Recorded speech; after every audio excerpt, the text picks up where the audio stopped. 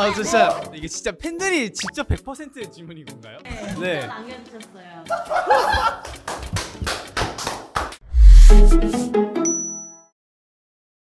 둘, 셋. 날 벌써 필! 안녕하십니까, TFN입니다. 안녕하십니까. 저는 팀에서 막내와 래퍼를 맡고 있는 기호입니다. 잘 부탁드리겠습니다. 네, 안녕하십니까. TFN에서 활력소를 맡고 있는 온이라고 합니다. 잘 부탁드리겠습니다. 네, 안녕하십니까. TFN에서 리더와 래퍼를 맡고 있는 노아라고 합니다. 잘 부탁드리겠습니다. 네, 안녕하세요. 저는 TFN에서 춤과 노래 미소를 맡고 있는 카일입니다. 네, 안녕하십니까. TFN의 카리스마 제로입니다. 잘 부탁드리겠습니다. 네, 안녕하십니까. 팀에서 메인 보컬을 맡고 있는 케빈입니다. 잘 부탁드리겠습니다. 네, 안녕하십니까. TFN에서 댄서를 맡고 있지만 예능에도 욕심 있는 건우입니다. 잘 부탁드리겠습니다. 안녕하십니까. 팀에서 강렬한 랩을 맡고 있는 레오라고 합니다. 잘 부탁드리겠습니다. 강렬한 랩. 네, 일단 저희 T1419가 TFN이라는 새로운 팀명으로 변경을 했는데요. 이제 TFN이란 Try for New의 이제 앞글자를 딴 약자이고요. 이제부터 뭔가 새로움을 더 시도하고 이제는 좀 뭔가 멤버들의 개개인의 뭔가 음악성, 좀 각자 가지고 있는 매력을 더 선보이겠다. 그리고 음악적인 장르에 국한을 두지 않겠다라는 그런 의미를 담고 있습니다. 와, 그 아시죠? 뭔지? 저희가 이번 활동 준비를 정말 열심히 했는데요. 맞습니다. 이제 1집 활동이나 2집 활동 같은 경우에는 보다 긴장을 좀 많이 하고 굉장히 떨리고 그런 마음이 강했다면 이제는 조금 더 여유 있지만 이제 절도 있게 더 멋있는 퍼포먼스를 보여드릴 수 있게 연습 열심히 해서 나왔습니다. 저희 타이틀곡 아마존은요, 밀림 속 약육강식의 그런 좀 모습들을 치열하게 살아가는 나로 이렇게 표현을 한 노래인데, 그거를 이제 현대인의 모습에 빗대어서 모두의 나를 향한 메시지를 담은 곡입니다.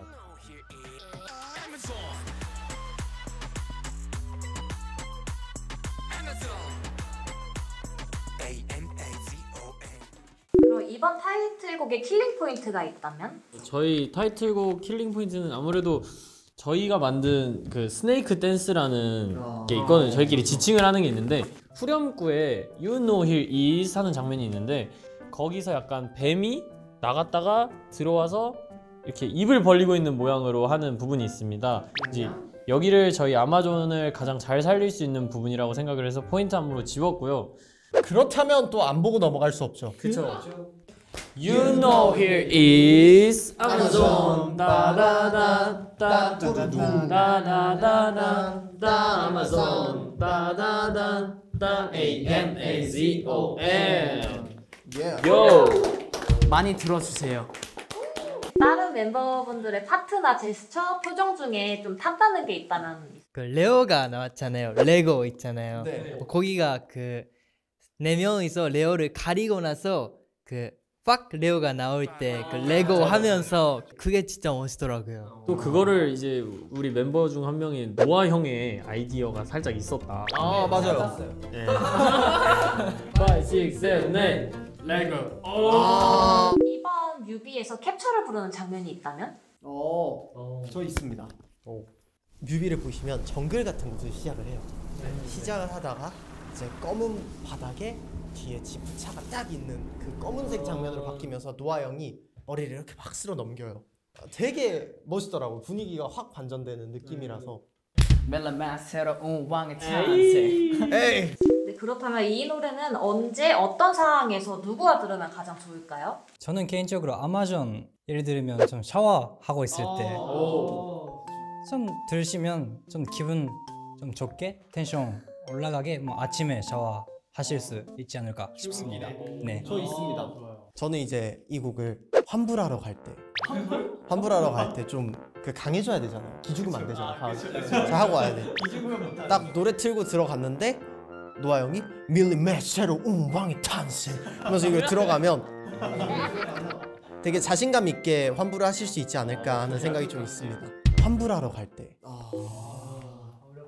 저는 개인적으로 레오 형이 진짜 저는 앨범 자켓을 보고 깜짝 놀랐죠. 와 깜짝 놀랐죠.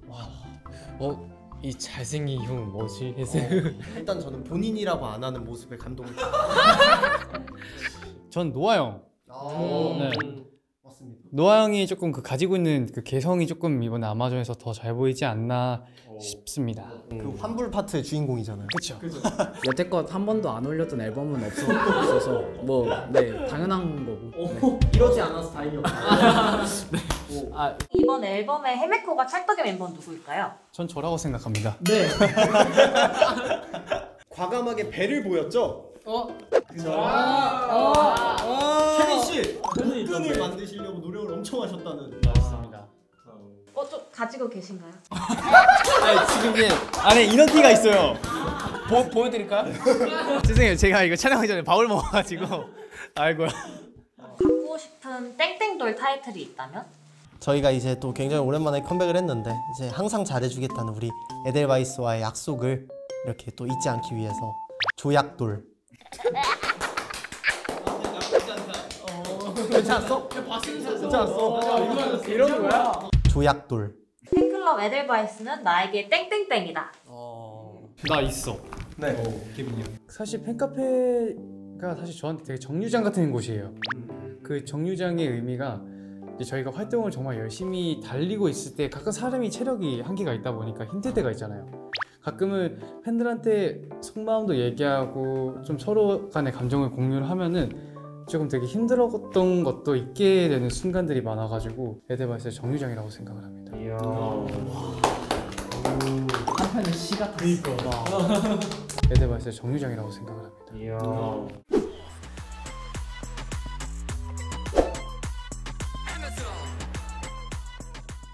음악 작업할 때 가장 영감을 많이 주는 세 분을 뽑자면?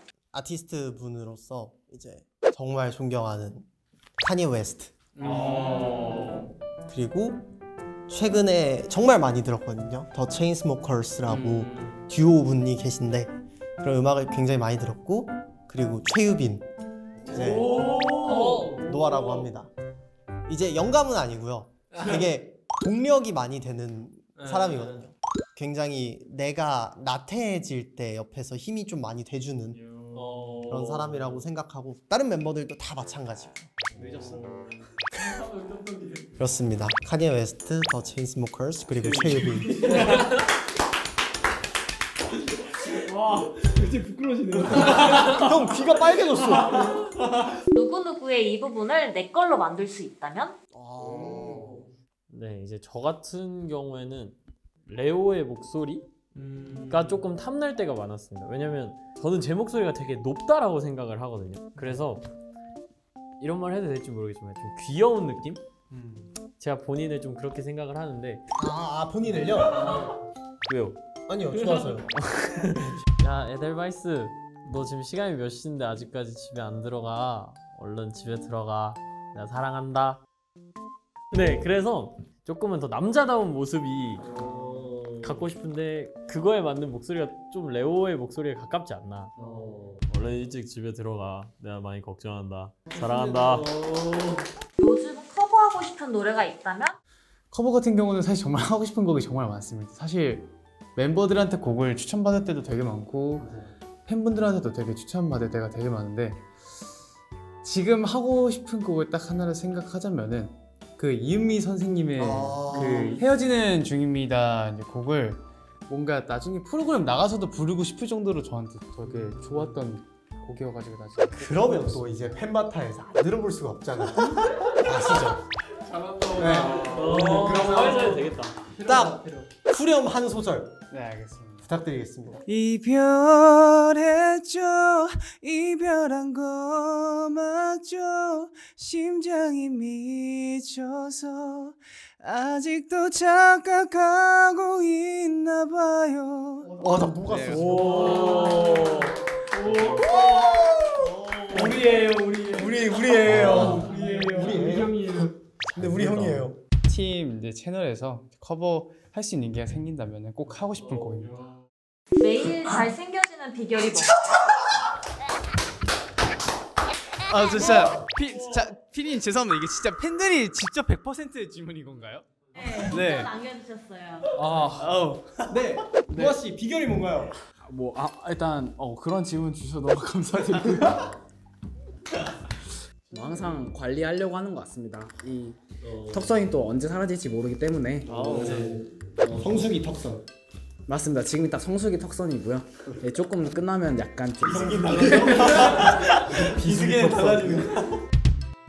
저희 형이 또 턱선이 정말 날렵하거든요. 스스로 제일 잘생겼다 싶은 순간.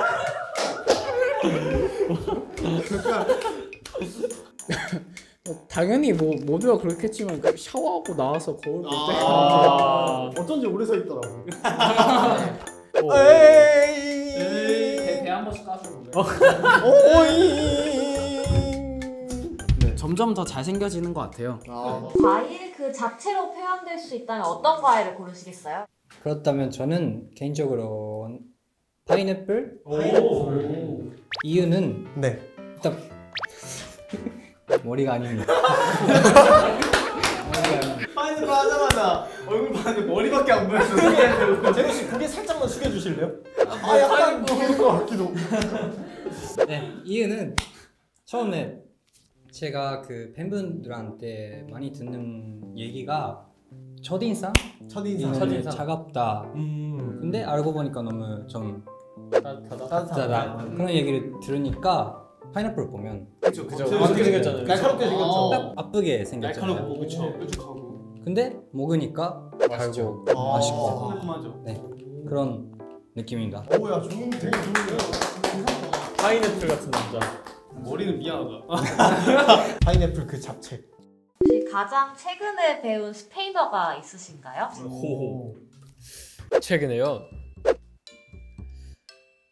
음뽀코. 소금. 네. 되게 입에 잘 붙더라고요. 음뽀코. 근데 그렇긴 하다. 네. 음뽀코. 되게 딱 듣고 한 번에 외웠어요. 이거. 네, 그래서 음뽀코. 매우 강아지 이름이 뽀뽀잖아요. 맞아요. 음뽀코. Edelweiss, buenas noches, hasta mañana. 걸그룹 댄스 한 번만 보여주세요, 제발. 와 이거 진짜 나도 보고 싶다. 나도 처음 보는 거 같아. 하필 저한테 이런 질문이. 그러면은 서서 하면 어떤 거? 되죠? 앞에 나오셔야죠. 그러면. 그럼 멤버들이 그 트와이스 선배님의 TT를 한번 불러주시죠. 프랑을. 이거 돼? 이게 우리도 처음 보는. I like TT. 준비됐나요, 레오 씨? 그래 저희 처음 봐. Just like TT, just like TT, 이런 내 맘 모르고 너무해.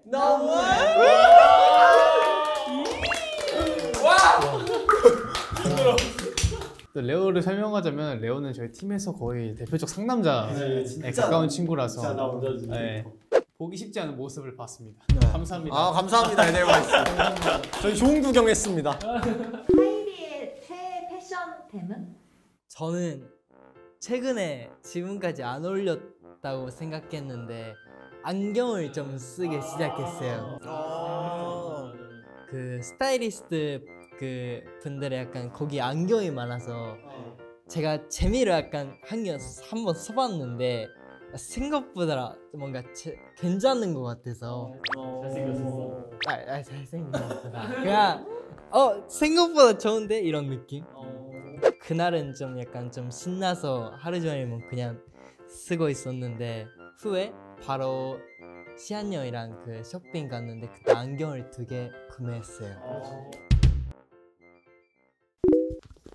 네, 일단 저희가 이제 팬바타 인터뷰라는 거 오늘 처음 해봤던 것 같은데 이렇게 좋은 질문 주신 에델바이스 여러분께 정말 감사드린다 말씀드리고 싶고, 뭔가 좀 활동하면서 굉장히 오랜만에 이런 컨텐츠를 찍어보는 것 같아가지고 너무 유익했던 시간이었던 것 같습니다. 이번 남은 아마존 활동까지 정말 최선을 다해서 열심히 퍼포먼스하고 또 노래 부를 예정이고, 이번 활동을 또 굉장히 오랜만에 또 컴백을 해요. 그래가지고 못해줬던 것만큼 이번 활동에 더 많이 사랑도 주고 이렇게 많이 만나고 하고 싶다는 말을 꼭 하고 싶습니다. 사랑합니다. 둘, 셋. 라이브 보이스 뷰 지금까지 TFN이었습니다. 감사합니다. 팬바타 사랑해요.